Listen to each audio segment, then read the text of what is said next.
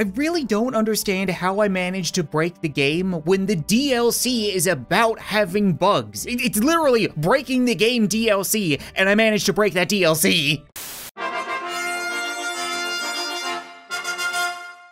What's up, guys? Welcome back to Totally Accurate Battle Simulator. And today, once again, it's April 1st. And as many of you guys know, Landfall always releases something ridiculous on April Fool's Day. Now, in 2017, we had Tab Z. In 2018, we had Tab G. In 2019, we had the full release of Tabs just out of nowhere that just dropped it on us. And this year, we get the bug update. No, bug DLC. There's a difference. That's actually important. There is a free version that you can get like any other update, but there's also a paid version. And if you spend a couple of bucks on that one, then all of the proceeds will be donated towards Doctors Without Borders. And that's not an April Fool's joke. I really need to make that clear. This is not a prank. It's completely serious. They are raising money to help save people's lives. The joke is what's in the DLC. It's a laundry list of ways to break the game, and we're gonna be checking out every one of them. We'll start things off with bigger fireworks, which sounds amazing, but the thing is, I don't know if the fireworks are gonna be bigger, the arrow is gonna be bigger, or both. And I really don't want the arrow to kill these units. So we're gonna shoot at hay balers to start things off, so that hopefully I can get a good look at what we're working with. Come on, Landfall, you gotta be kidding me. These are fireworks, they're nothing short of a missile on a stick. They're not all that impressive. They got about as much push as a Coke bottle filled with Mentos. Yeah, I was kind of expecting more. Right, they explode. I forgot about how they explode.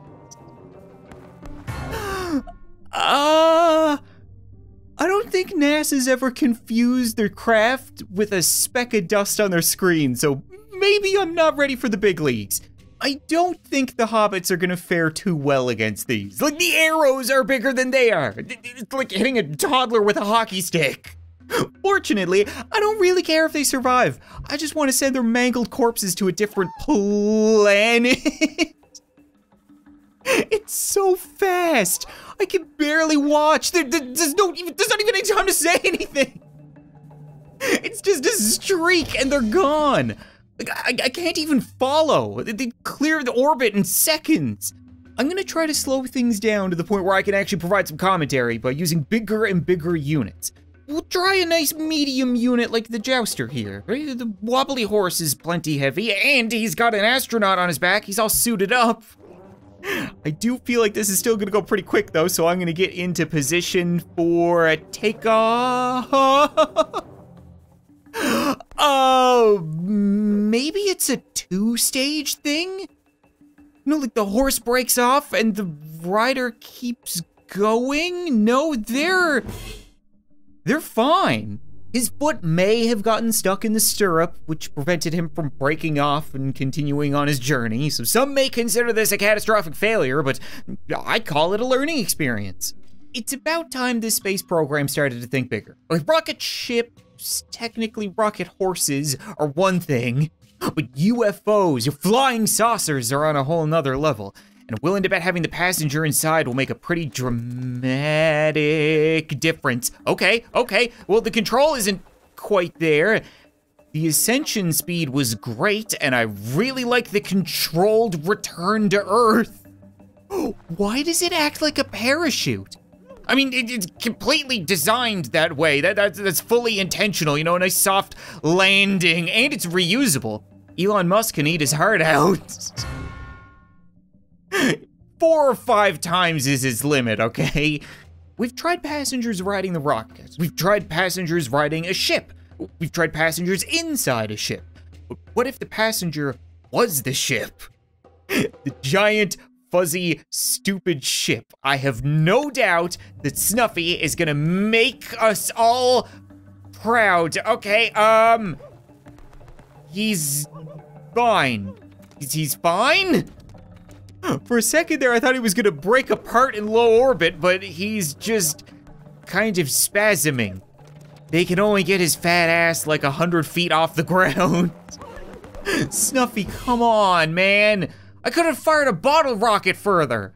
I'm not gonna lie to you guys, I could probably make an entire video just shooting units into space. But I really need to move on to more of these bugs because I know you guys want to see a lot of them. But that being said, if you guys have any recommendations for other stuff you want to see me rocket, or you want to see more episodes of the April Fool's DLC, then as always, be sure to leave a like in the video.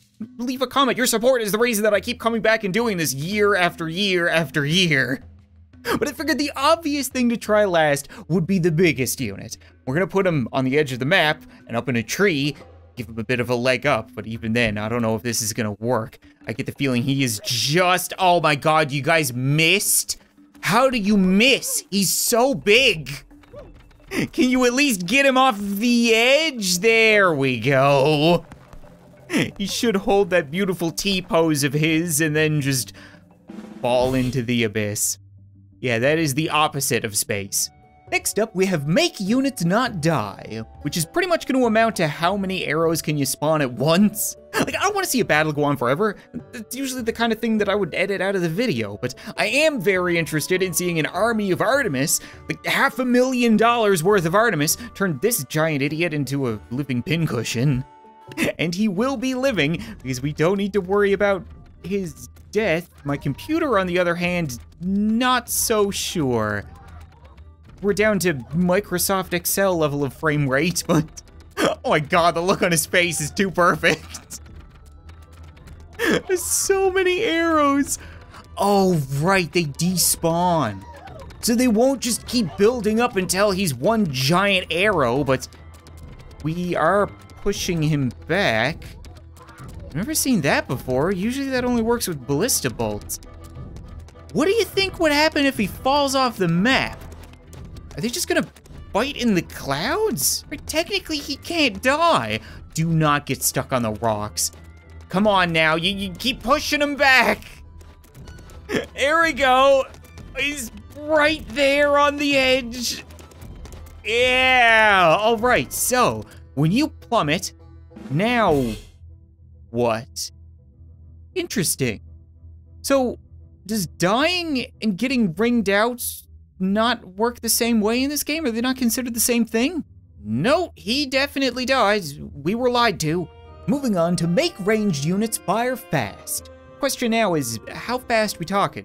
You mean like cheerleader fast? Because we've seen that before. We've been able to do that for a very long time. But I'm gonna try 7 snake archers who have a horrendously long reload time versus a platoon of melee units.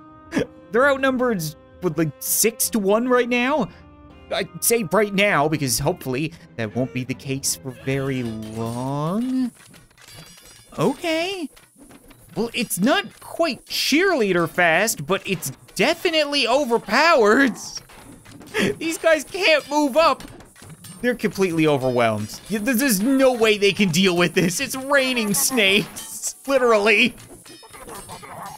Oh, that's really cool. I like that. It's a much more stable version of the cheerleader. Oh my god, guys. I hope you're clenching your buttholes right now because a lot of them are in trouble. I've said it before, and I'll say it again. The anime girl treatment never gets tiring. Oh, king. So, if a snake grabs that sword, do they become the next king? I don't think we're ready for a dick-shaped king. We've got snake archers, we've got cheerleaders. I wanna see how many snakes we can get on screen at once. I might wanna turn back on the units can't die thing because I get the feeling these guys are gonna get overwhelmed pretty quickly. No, I take it back. We definitely don't wanna turn on the units live forever thing because my computer may do what that snake is doing. Yeah, I can definitely feel the vibrations down by my feet right now. Holy crap. Like, this is just a ball of snakes. They're not even individuals anymore. They're forming like some kind of weird serpent hive. I can't move. I gotta shut this down. I'm gonna lose the recording if I don't. How about we try another really underappreciated range unit in the potion cellar? Because it's got such a unique ability, but we never really get to see it on display because the unit sucks. And it's very much taken for advantage by the rest of the peasant farmer faction. So you know what? They're gonna rebel. They're gonna face off against one another and They may be outnumbered 3-1, but I get the feeling it is going to rain down potions. So everybody is drunk, and what exactly does that accomplish? Still not really sure. They just kind of fall over and stumble and spin around and do drunken stuff. Some of them are dying. It's such a weird ability. You can't quite tell what's happening, but stuff is happening. There's no two ways about that. It's just not very clear. I don't think I'm ever gonna get used to the potion cellar. It's just the weirdest little thing. It's great to see them fall down and then just get buried in a cloud. Like, for some reason, you died. How? We don't know. Overdose? I guess. Next up, we'll turn balloons into metal, which I assume is gonna be the opposite of our space program. We've got a bunch of flying units out there. We've got the Valkyries, and they're gonna face off against a bunch of metal balloon firing archers. I would assume we're gonna pull them down to Earth. I don't really know. This is gonna be very different. Yeah, look at that. Oh, and they can't even move forward. So, oh, it's temporary though. That's not good. And they can still dive even if they have the balloon on them. So in all reality, the Valkyrie was probably the worst unit to use here. I didn't think that they would act like a prison ball and chain. You think you'd be able to slow down the unstoppable might of the wobbly horse? Or would it just make it kind of wobble weirder? I don't really know. But imagine it's probably gonna have a hard time. Oh no. It's not fair, they die too quickly. We have a way of fixing that though. The wobbly horse is now rightfully immortal, so we can't kill it, but we might be able to stop it. The balloon archers, if we put it in the air, that's only gonna make things worse. You do not want a flying immortal horse, trust me. But if the balloons were metal, then maybe we can weigh it down? We can stop its charge? You would think that would be pretty easy considering these legs. I think it's working! Yeah! That charge has been completely foiled. It's not really charging, it's just kind of flailing. Wobbling even. There's gonna be no winning. Like I said, it's immortal, but I wanna say we've contained it. Or at the very least pissed it off. The noise is so weird. Just the balloon filling with metal. You'd never think you would hear that. Maybe that's the horse's knees? I don't really know. Does it have knees? I don't even want to find out. We're done here. Moving on to make units huge, which doesn't really work. It does, it makes everything big, but this is a giant hobbit. Can you really tell? Like when every unit is made proportionally bigger, then it's just all the same. Who cares? Unless you use giants, because now we have giants, and I'm gonna have them run amok in this city. It's the only thing I could think of. You put a bunch of other units next to one another and everything looks the exact same. These guys, however, have a hard time moving their super swole upper bodies down these streets. I don't think the ice giants are gonna do particularly well here. They should have done a little more cardio and a little less upper body workout. Oh, yeah, that's not gonna do much. Okay, yeah, you're getting whacked with a tree. Is the tree bigger? It might not be. Might just be the unit. Again, you can't really tell. It's not all that impressive of a bug. We've been doing crap like this for a long time with mods, so I was expecting a little something else, but seeing them climb up on top of buildings to whack one another is pretty sweet. That guy in the back definitely does not look so giant anymore. Do you think there's gonna be a winner? Did I remember to turn off units being invincible? Oh no, yeah, we've definitely got some losers. Or nappers, maybe, not 100% sure. I'm rooting for red team, but I don't think they're gonna be able to pull this off. You guys really shouldn't have fought your way out into the open. Now you frost giants can swing for the fences, and God knows you stupid hippies can't take a punch. They don't seem, oh, they do care. They can fall, the trees do hurt. So what are we up to now? Oh, there's only one left. Yeah, this is not gonna go according to plan. They've got 3, maybe 4, 5 red units left. We've only got one blue giant. Oh, okay. Left hook, right hook, left hook. It's not gonna work out, guys. Just call it a day. You really do not. Wrap around butt punch. That kill him? Of course not. It definitely hurt him though. And he's dead. Like, what more can I do? This is it. Making units tiny, however, is a very different story. We've got some very hoppy, hovery pygmy raptors, as well as some pirates that are too small to hold their giant guns. Not sure how this could possibly play out. Probably very similar to how it would if they were large, but their movements are super wonky. Oh my god, they are so little. They even sound little. They get little squeaks as they tear people apart and explode. I like the fact that they pick them up and parade around with them now, but yeah, that might not have been particularly fair. Bombs and guns are definitely a dinosaur's weakness. I want to give the bouncy raptors another shot, so we're gonna have them face off against something a little bit more primitive. Primitive for us, incredibly futuristic for them. It's all relative. But now they should be able to eat these guys up, and I mean, they're gonna have a hard time walking around with their giant helmets and shields and axes. They're smaller than their shields. Their shields go from above their head to below their feet. What coverage? Holy crap. Well, again, the dinosaurs got completely friggin' pounded. They're such cool units, but so bad. Considering the wobbly horse has already gone to space and prison this episode, it seems only fitting that we have a cavalry charge in tiny format. They flood in like ants and then, oh my god, it's just a dog pile? Not quite, but close to being a dog pile. They all died instantly. I don't think I've ever seen a cavalry charge like that. That was really effective. You still got some alive. The ones on horseback are a whole lot more effective than the ones on foot, especially because the weapons aren't any smaller. This was already obnoxiously big, but it's only getting more and more difficult. What exactly does pillar mammoth mean? You know, everything up until now has been pretty self-explanatory, but does it change the mammoth unit? Am I gonna get some kind of problem? I'm not doing anything. Are they okay? I've got it. Oh my god, you have got to be kidding me. We could have gotten you into space this way. That would have been so much easier. I gotta zoom out just to get the full picture. I don't even know what to say. Like, I can't zoom out any further. I can't fit them all into frame.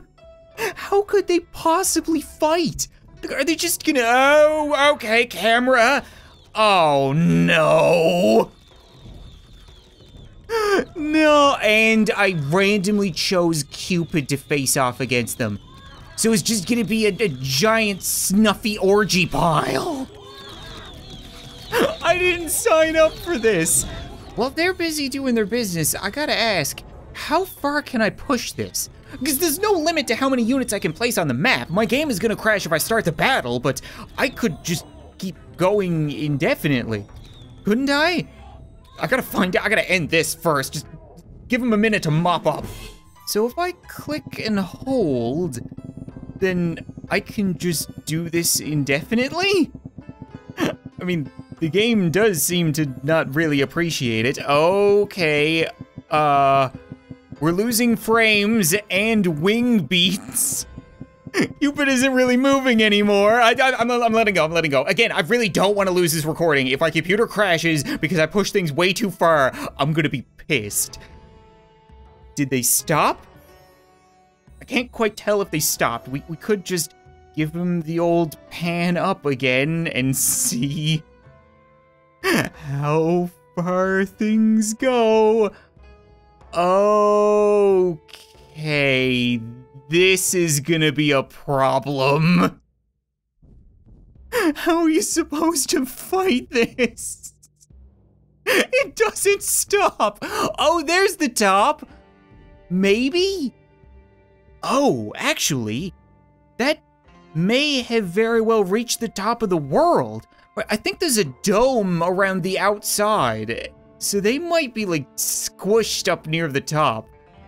We could just climb up and see for ourselves. Holy crap.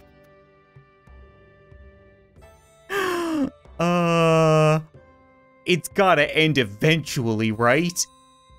I can't go any further up than this. So this is as far up as I can go. The camera doesn't even stay that far up, and they went further. They went far beyond that. So I actually can't keep up with all the snuffies. So that's what it would look like if it rained snuffies. I really did not need to know this. It's not gonna stop. There's just so many of them up there. I gotta cut them off.